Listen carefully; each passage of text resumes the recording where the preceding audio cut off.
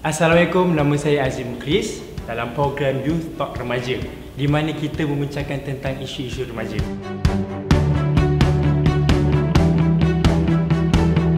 Bersama saya, pendebat-pendebat muda yang akan membincangkan topik-topik untuk hari ini. Macam saya sendiri main juga PUBG. Saya rasa benda ni dia tak mempengaruhi pun sebenarnya. Dia ikut juga diri. Benda ni just untuk isi masa lapang. Korang ada pendapat korang masing-masing? Menurut pendapat saya, sebagai seorang pemain juga, saya tak rasa benda ni mempengaruhi minda sangat. Sebagai contoh, berdasarkan statistik, GTA 5 berdasarkan Rockstar North, syarikat yang membuat game GTA 5, pada Disember 2014, lebih daripada 45 juta game telah dijual. Namun, kes-kes yang melibatkan keganasan ekstrim, kurang daripada 100, bermaksud kurang daripada 1% orang yang bermain game-game seperti ini melakukan aksi-aksi keganasan. Maksud lebih daripada 30 juta orang yang bermain game ni okey, tak ada apa-apa, tak melakukan apa-apa aksi keganasan. Cuma mereka main kerana diorang nak main. Mereka main nak main, kerana main seronok. Itu saya rasa. Daripada pandangan saya pula, dia sedikit sebanyak dianya akan memberikan sumbangan kepada isu-isu keganasan seperti yang berlaku di Christchurch itu. Bila mereka soal siasat, pesalah yang melakukan keganasan tu, pesalah tu sendiri bersetuju dan mengakui antara faktor yang mencetuskan perasaan untuk dia melakukan tindakan sedemikian adalah daripada dia obses dengan permainan video. Jadi dia sebenarnya adalah bergantung kepada penerimaan seseorang. Jadi kalau yang buruk yang diterima, jadi perkara yang dilakukan tersebut juga akan diterjemahkan dalam keadaan yang buruk. Okey, perkataan obses ni merujuk kepada ketagihan. Yang mana ketagihan ni dapat kita kawal sebenarnya. Jadi kalau kita nak katakan semua yang main game ni semua salah, tak boleh. Sebab bukan semua yang main, bila kita main game, dia ketagih. Dia melibatkan kepada pengawalan diri sendiri itulah dalam main game. Menteri Belia dan Sukan menangkis pendapat video game adalah punca utama menjurus kepada keganasan. Apa pendapat anda? Bagi pendapat saya, ia bukan. Seperti yang saya katakan tadi, kalaulah benda ni punca kepada keganasan, memandangkan majoriti remaja main game ni, kalau benda ni punca kepada keganasan, maka kita lihat banyak remaja kat luar sana dah melakukan keganasan. Kerana ramai remaja main game-game macam ni.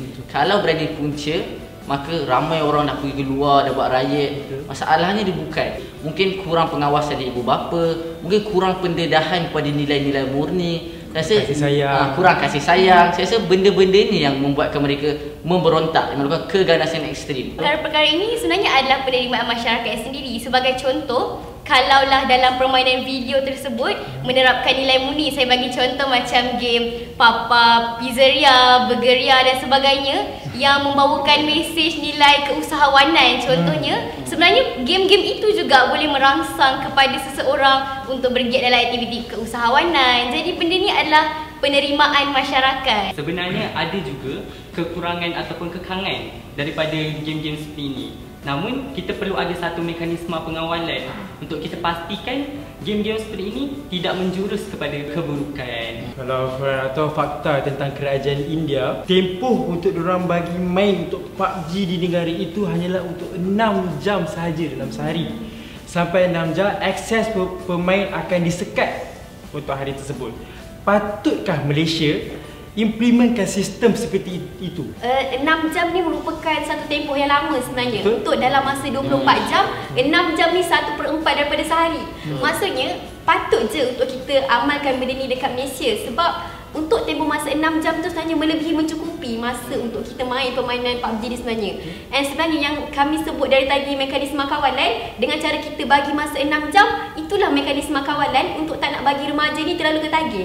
Maksudnya bila dah main cukup 6 jam, cukuplah. Tak adalah dia nak rasa ketagih bila main sampai tak makan, sampai tak tidur, lewat-lewatkan solat dan sebagainya. Kalau kita nak bandingkan dengan cadangan untuk haramkan game PUBG ni sebagainya, dia sebenarnya akan mewujudkan rasa tidak puas hati. Dan bagi pengguna PUBG yang sangat-sangat tinggi sekarang, akan menyebabkan rasa memberontak dalam diri mereka. Contohnya di India, di negeri Gujarat, memang diharamkan secara mutlak, secara total pengharaman tapi ada 21 orang yang ditangkap, yang menunjukkan kalau kita buat pengharaman sekalipun, disebabkan rasa memberontak mereka akan cari juga jalan untuk mengakses kepada permainan PUBG. Jadi saya rasa di akhirnya mekanisme kawalan itulah yang sebenarnya memainkan peranan untuk kita lihat mereka ini akan jadi ketagih ataupun tidak. Itu secara faktanya. Namun secara kita lihat dari segi yang lebih mudah, kita dapat lihat sebenarnya 6 jam ni terlalu lama. Kalau kita nak lihat dengan realiti di Malaysia sebenarnya, pelajar pergi sekolah dan sebagainya, sebenarnya 6 jam tu amatlah terlalu lama. Dan kalau kita nak implementasikan di Malaysia, kita perlu sesuaikan di Malaysia. Contohnya 4 jam ataupun 3 jam. Kita concludekan benda ni, kiranya memang patutlah diimplementkan dalam Malaysia. Saranan lah kepada remaja kat luar sana, kita main game tu memang best. Saya suka main game, korang suka main game. Tapi apa yang penting kita kawal. Sebab kita ada kehidupan yang lain, kita kena belajar. Kita orang ada SPM sekarang. Fokus tu sepatutnya yang lebih. Bukan kita main game sepanjang hari.